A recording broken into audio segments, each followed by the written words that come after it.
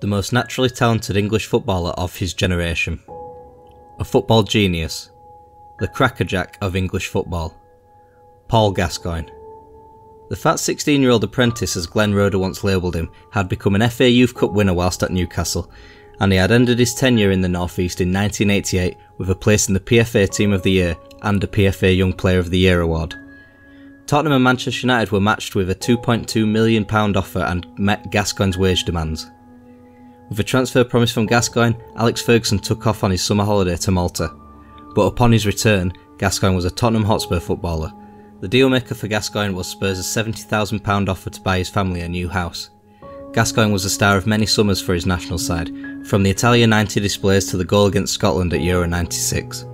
Gascoigne enjoyed a career that featured a domestic treble in 96 with Glasgow Rangers, a 1991 FA Cup crown with Tottenham Hotspur, and an induction into the Hall of Fames for England and Rangers in 2002 and 2006 respectively. Stints at Lazio, Middlesbrough, Everton, Burnley, as well as a year in China and at Boston United followed before Gazza retired in 2004. Meanwhile, Alex Ferguson took Manchester United to the top of the mountain both domestically and continentally. Since his retirement, Paul Gascoigne has gained infamy for off-field behaviour like George Best before him. But let's slide the doors open, gauge the effect of the butterfly and rewrite the footballing history books. Here's what would have happened if Paul Gascoigne signed for Manchester United. The best player of his era, stated Alex Ferguson. After a £2.2 million acquisition in the summer of 1988, Paul Gascoigne was his player. The signing of the teenager didn't give Manchester United the immediate success. Luckily, Ferguson's dismissal was stayed thanks to United's appearance in the FA Cup final in 1989. They would lose in extra time to Everton, but the following season they went one further with a replay win over Crystal Palace at Wembley. The success for his club bred success for his country. England barrelled through the tournament with wins over Belgium and Cameroon, and were left with West Germany in Turin. Andreas Bremer's free kick on the hour mark bounced off the England wall and clear for a throw-in. Gary Lineker struck the winner 10 minutes from time. Paul Gascoigne escaped through the match without seeing a yellow card due to the lack of extra time period. The World Cup was won in Sir Bobby Robson's final fling at the England job in Rome. Another 1-0 win, another Gary Lineker winner, this time from the spot with 5 minutes remaining. Manchester United were inching closer to league success. Since Paul Gascoigne's signing in 1988, the Red Devils had snaked up the league from 6th to 3rd, and in 1991, 2nd place only to Arsenal. The central midfield partnership of Robson and Gazza was irresistible on the continent, providing Mark Hughes with the match-winning goals in the Cup Winners' Cup final of 1991 over Barcelona and the subsequent 1992 UEFA Cup final over Torino. Meanwhile, Manchester United were about to embark on the longest title-winning streak in English football. It ebbed from the old generation of Steve Bruce, Brian Robson and Mark Hughes to the new generation of the class of '92. Gascoigne was a rod right through both. United snatched the final Old First Division title from Leeds United in May 1992 before winning in 93 from Villa, 94 and 95 from Blackburn and 96 and 97 from Newcastle.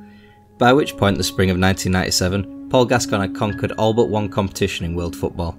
Gazza was approaching his testimonial year at Manchester United and made his 350th United appearance in a 2-0 win in Dortmund in a Champions League semi-final. The final against Juventus was approaching. Gascoigne's United had finally broken their streak of 5 successive European Cup semi-final losses which were against Marseille, AC Milan and Juventus. A double from Gazza cemented his first European Cup and United's second in a 3-1 win over Juventus in Munich. For his national side, Gazza had completed the generational achievement of a World Cup and European Championship double. It wasn't to come at Euro 92, despite Gazza's best efforts, that featured 3 goals in a semi-final effort.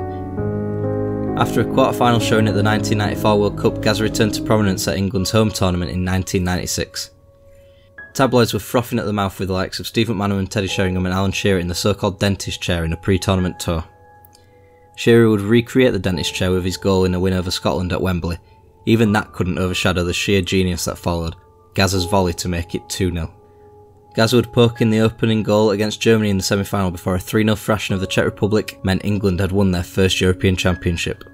Back at Old Trafford, United's domestic dominance was broken up by Arsenal and Arsene Wenger with a League and Cup double in 1998. The response was of course United's famous treble. Roy Keane and Paul Scholes were both suspended for the 1999 Champions League final, but the sparingly used midfield partnership of Paul Gascoigne and Nicky Butt drove United to a late 2-1 win over Bayern Munich in the Nou Camp. Gazza, under instruction from freshly knighted Sir Alex Ferguson, wound his international career down to a close at Euro 2000 in the Netherlands and Belgium. Gazza would partner club teammate Paul Scholes, keeping Paul Ince and Dennis Wise out of the starting 11. England held on to wins against Portugal and Germany. as well as a draw with Romania. England had made the semi-finals of the previous World Cup, losing to hosts and eventual winners France. And in 2000, it was another semi-final for England, and yet another match against France.